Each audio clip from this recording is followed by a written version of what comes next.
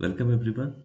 In this video lecture, we will solve a GATE 2016 question based on Ebers Moll model. So our question is, the Ebers Moll model of a BJT is valid for only in active mode. First option. Second option is only in active and saturation mode. Third option, only in active and cutoff mode. And the fourth one, in active, saturation and cutoff mode. So first of all, we have to think about the reverse mode model. Okay, so it is already clearly applicable for BJT. So suppose I am taking one NPN transistor. Say this indicates NPN. Okay, and this one is your collector side, base side, and emitter side. Okay, one can also think like that.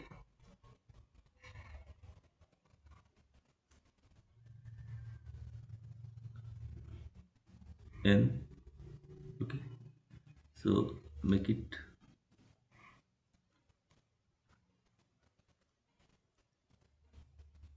right.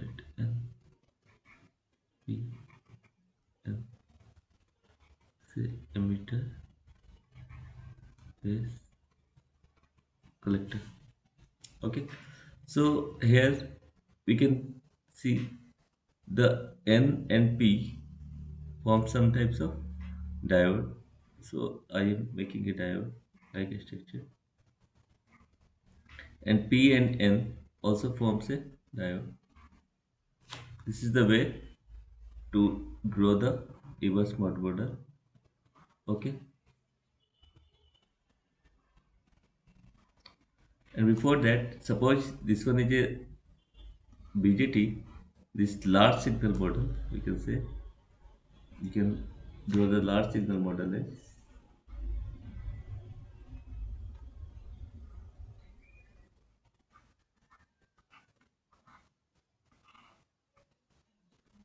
collector in, base in, emitter in, alpha F IC, or here I am writing I D E.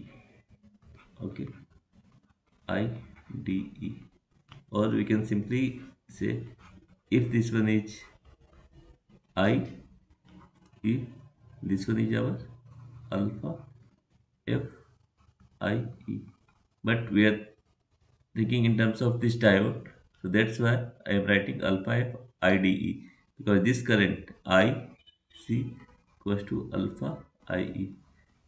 So very similar type of concept is there. Okay, so here this one is in the active mode. Okay, so here we can say this int is our say emitter and collector, and one more thing we have to do for this generation of this model. Suppose this one is our current IDE. Okay, so this will be our alpha F IDE, where it is in the active mode, and for the reverse active mode, this diode, say this one is DE, and this DC, the reverse active current will say flow as IDC, then it should be our alpha R IDC, it should be connected here. So this one is the reverse model. Okay, one can also make this one. First you have to draw how to draw this model. Okay, base, collector, emitter. So I am giving some practice that how to draw N P N. So make a diode first, N and P. Okay, for this one collector one, and say this one is DC, and one more diode P and N, like this P N. Okay, sorry, this diode will be like that. So this diode will be okay, and then if this was reverse, sorry, forward active mode, what we have to do? Alpha F, say I D E. If this one is our D E, and for the reverse active mode, the other one will be alpha R I D C for this one, and this one in is our collector, base, and emitter. So like that way we have to draw. Both are this one, this diagram and this diagram is also same. Okay,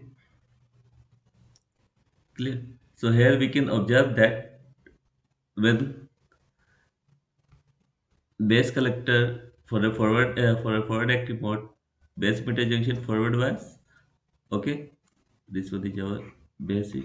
When base emitter junction is forward bias, okay, and base collector junction is in reverse bias, so this one will work in the forward active mode.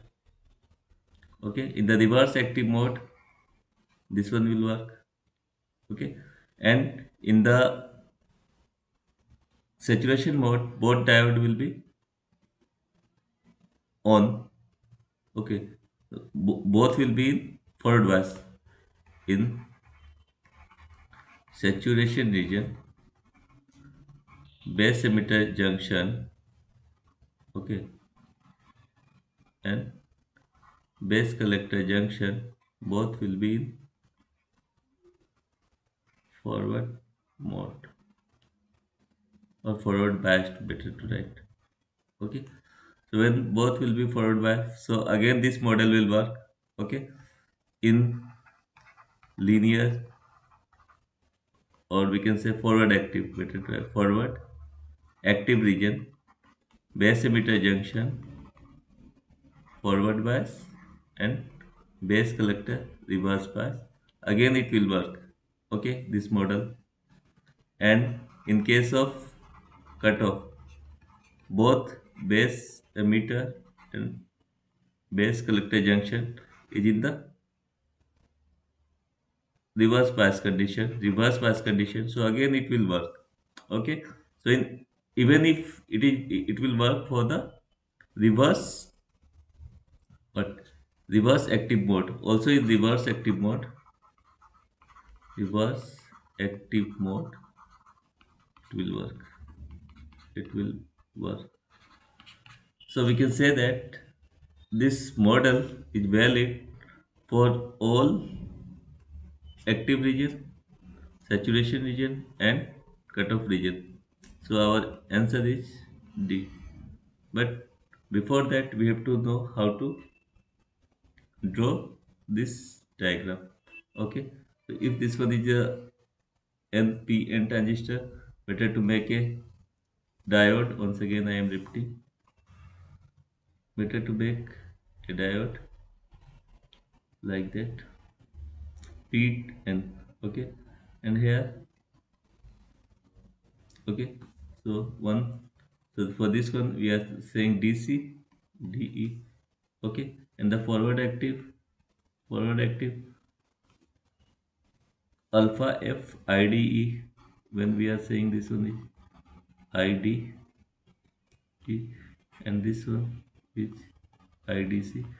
Okay, and this current will be our IC, IB,